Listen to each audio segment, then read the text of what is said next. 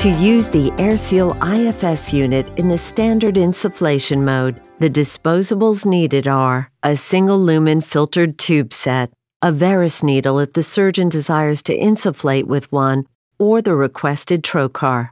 First, connect the single lumen filtered tube to the tubing connector post for standard insufflation mode on the front of the IFS unit, and then press the standard insufflation mode button on the touchscreen display. Set the desired flow rate and pressure value.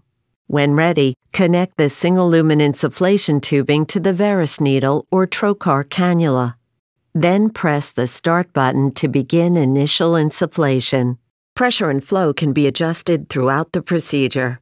At the end of the procedure, press Stop prior to disconnecting the tube set from the IFS unit and powering off the IFS unit.